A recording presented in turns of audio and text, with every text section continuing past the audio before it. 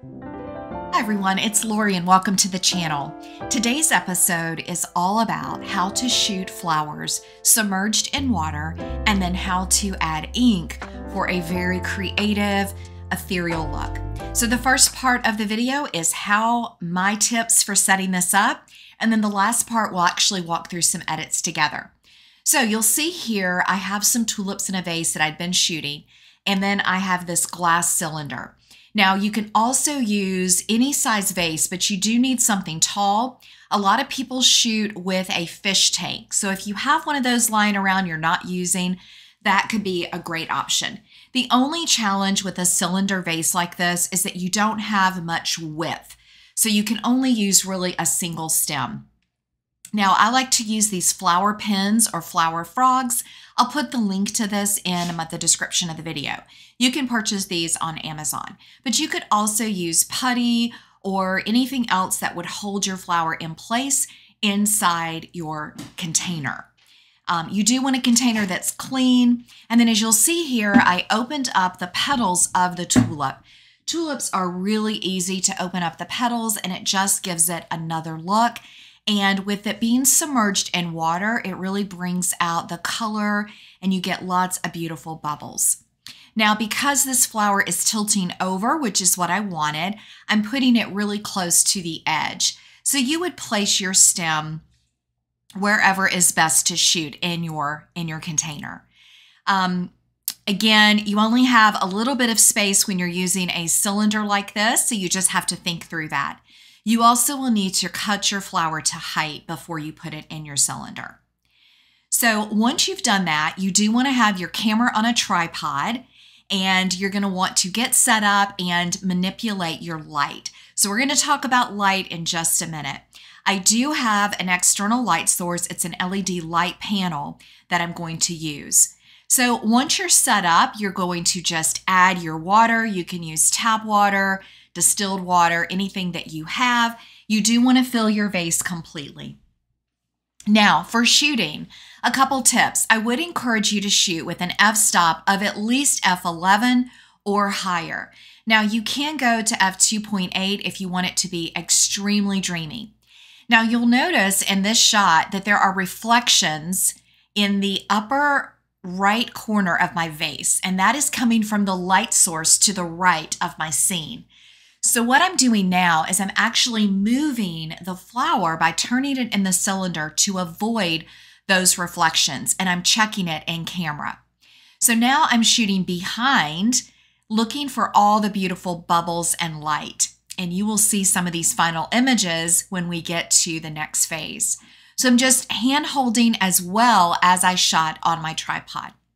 Now for the reflections, my best advice is to manage your light. You're going to want to do this before you start shooting. You can turn your cylinder around. You can block the light with a black board. You can also just move the light around. So these were some of my submerged in water flowers that I took. Next up is going to be all about adding your ink. So we're going to talk about how to set up for adding your ink. Before you add ink to your cylinder, you want to think about your settings, and you have a couple options. The first option is you could use a shutter release that you press as you're pouring the ink. You could also use a boost shooting mode. Now, my preferred method is to use interval shooting. With interval shooting, you set up how many shots you want and how often you want them fired. Interval shooting is available in most camera settings. So first, you're going to set up the number of seconds between shots. So you'll see here that I am going to do actually 1 second.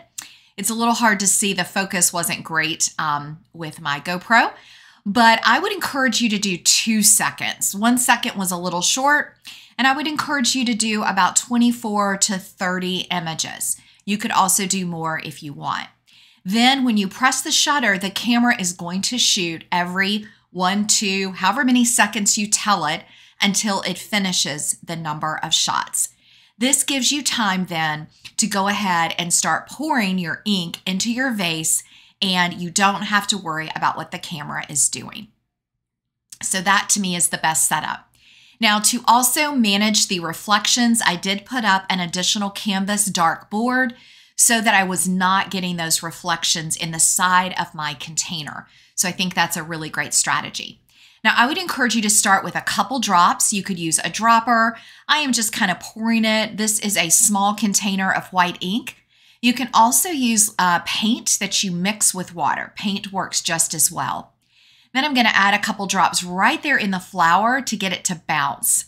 Now remember, my camera is doing that interval shooting, so I don't have to worry about it. I had my focus set, I had the interval set up, and now I can just work the ink as I move through and watch how the ink expands in the image. So setup is the key to this process. Now, I have not mastered this by any sense of the imagination. I have been playing with it with a couple scenes. I'm going to continue to work on really perfecting my process. A couple of my images were really messy, and I think that's because I'm dropping the ink from the top. I would encourage you to get a water dropper, and then you could put the water dropper in the water and then send the ink out. I think that would make it look a little bit neater and more ethereal. Now, after shooting on my tripod, I did decide to handhold to create some more macro close-up images. So at this point, I am just grabbing the camera. I did reduce my aperture to 2.8 so that I could be sure to get a sharp image. I also increased my ISO. So I was moving around my subject and really looking for those closer shots, which you will now see here. These images, I really enjoyed the close-up more than the pulled back images, and those were the ones that I really decided to edit. I just loved the softness and the dreamy effect that that light provided. So now we're going to jump into editing. Okay, so let's work on editing some of these images. Now, this is an image that I already tweaked just a little bit. These are images that I was actually hand holding, and I intentionally shot them underexposed because I was getting some reflections. I haven't perfected my light with these images. So you can see I drastically underexposed them. So I'm going to go ahead and first crop this one. And so I think I'm going to bring it in about right there. I love the shape that I was able to capture, and I love this kind of ink coming up like smoke. So I thought this one was really soft and pretty. I think that I shot these, let's see, I was shooting at 2.8. So I was doing wide open even though I underexposed. So I wanted them to be really soft and ethereal looking. So the first thing I'm going to do is I notice my histogram, I'm going to open up the whites because that is where I shot in RAW. So we have the opportunity to move those whites over and open that up. And that's what I was really assuming would happen. I'm also going to go ahead and alter my temp. I want to bring it down and make it just a little bit cooler. I don't really want yellow tones with this image. And then the third thing that I find I have to do with all of these images is I'm going to go ahead and reduce or increase the luminance and the color noise reduction. I want it to be really smooth. Now, if you want the grain, you could leave it, but I'm going to go ahead and get rid of some of that noise that just happens. I also was shooting at a higher than normal ISO, but I want these to look really smooth and just beautiful. All right, so the next step for this image, I do want to reduce the yellows. I want my green to be a little bit darker and a little more subdued. And then I'm going to increase the saturation on the reds and the magenta to just really make that flower pop.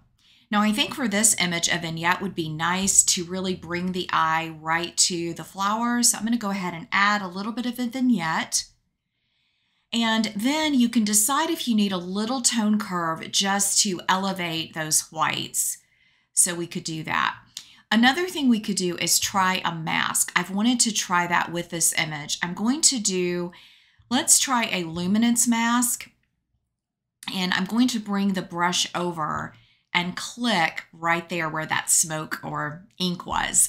So let's go ahead and take the amount and I'm going to scale that down, but I'm also going to adjust that luminance range. So I really want it to be the smoke. I'm going to, I call it smoke, but it's really the ink. So I don't want as much on my tulip. So yeah, I think I'm going to bring that over. So we've gotten the bright spots now that are on our image, but I really don't want my tulip. So let's see what happens. I'm going to go ahead now, pop that exposure. Let me see. Let's turn off this mask and turn it on. It's very subtle. So that's one way that you could do it. I'm going to try another mask. I'm going to do a color range. And I want to come in and just select, if I can get it to select, there we go, some of this smoky area. And then I'm going to refine it. So there we go. I don't want it impacting my flower. So I'm just trying to find the easiest mask to do that. And then what I want to do now is just add a little white to brighten the elements right there, but I'll bring down the highlights. See, I don't want to bring those all the way down. So I'm getting a little bit of additional blown highlights right there. So all we have to do is intersect our mask using, I'm going to use a brush. And I'm just going to remove the mask from right here on our flower. So I'm hoping I can get that removed. Okay, so now let's look at this mask. Before and after. Let's go to the full mask. Before and after. It is still just impacting that area. Let's go to the color range. Yeah, I'm not liking how this is working either. So let's delete that mask. And what we can do is, actually, I'm going to bring down the highlights. It's really right there that we need to adjust the highlights. So let's do a new mask. I'm going to do a brush. I'm just going to brush in this area and go down and bring down the highlights. Just a little bit right there. And then I think for a new mask, let's select the background and see what it does.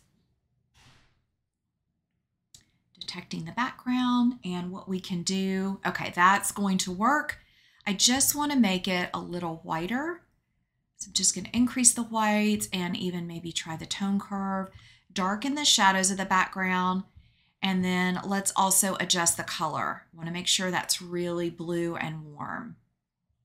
All right, and then if you're not sure if you like it, just go back up to your mask and you can kind of turn it on and off. And I think that did exactly what I want. The only other thing I would do for this image is I got some spots right here on the tulip that I don't think were there. I think some of it is the reflection and some of the light. I'm just going to clean those up as long as it doesn't make it look weird. There we go. And let's do this one. It's just too pretty of a graceful little tulip here for those to be distracting. And then the last step we could do is you could take it into Photoshop and add like an oil paint or into Topaz, but I just love this swirl over here. I may come in and darken this leaf, but I'm just going to give it a minute and think about it. Let me show you a couple other images. This was another version of this flower. I like this one because I have more space over here. So this would be one where very simple, we can come in, open up the whites. There we go. I'm going to work on the temperature, just make that a little bluer. And then I'm going to come down with my luminance and my color and just smooth that out with the noise reduction. I have a little bit of an edge showing right here, so I'm just going to come in and crop that a little bit and then crop this side. I think I like this version of the image better because again, it has some space over here and this part of the image isn't as blown out. So I think that really is nice. I'm going to come in and see what it does to just pop those whites a little bit, bring down the darks. Again, I want to work on that temperature. And then I'd like to add, so we're going to come down to effects and then add just a little bit of that vignette. So I think I like this image a lot better. Now I could also use a brush and come in and brush on a little bit of light. So that's something I may consider. I could also clean up this tip. This would be an image that I possibly would want to print, and so I definitely may want to clean it up. All right, let me show you a couple others from the set. This was one that I got in really close. I liked the shape again and this top portion, so that may be one that I would edit. This is one that I took from straight down. I thought this was really fun. So I think this one would just need, you know, a quick crop, come in. It might even look best as a square crop. Just going to kind of come in with this one. Now we've got a couple cleanups, so we're just going to quickly clean up. Do a little cleanup right there. Maybe a spot over here. Now this stem is looking a little weird because it was the tip, so I've got to decide if I want to do anything with that. What I may do is just darken it. So let's go to our image and we can see our whites look. I'm going to bring those over to just brighten it. I like that a lot. I'm going to come down and desaturate and then really darken that green. You really have to decide what you want to do with that stem. I would probably play around with just getting rid of it and having just the flower. So that's something I probably would take into Photoshop and use the remove tool to get rid of that. And again, I would want to alter my tint. There we go. And again, maybe pop the whites. I like that one really nice and bright. Now I also had shot some straight with a 50mm lens, and so I'm getting a different perspective. And you can see I also shot this one at this was at f2.8 as well. But you can see I exposed it brighter, and so it's giving us a different look than the first one. We've got some of those variations. And then this was one that I also shot with a different lens to get that bigger view. So this would be one that I could also do some simple edits with. My histogram looks good, so I think I would just bring down the tone curve in the middle a little bit. And I've got my temp set. And then I would come down and decide if I want to maybe soften it, reduce the clarity, maybe even add some dehaze just to give it an even dreamier look. Want to bring down those yellow tones, maybe enhance the magenta and the reds. And this would be one I definitely would probably, let me go back, take into Photoshop. I might clean up this line, maybe even add an oil paint just to give it a really dramatic look. And let's see if we add a vignette as well. Yeah, so I think that one is coming along, but it's a little messier than I like. I'm still learning how to get the ink to kind of come in and shape around the flower. And I prefer these a little bit more where it looks almost smoky and ethereal. But that's just, my preference. You have to determine kind of what you like for the type of flower photography that you shoot. So I hope you will try this technique and play around with it. Again, as I continue to get a little bit more perfected in my process, I'm sure I will share an update. Thanks so much for joining today.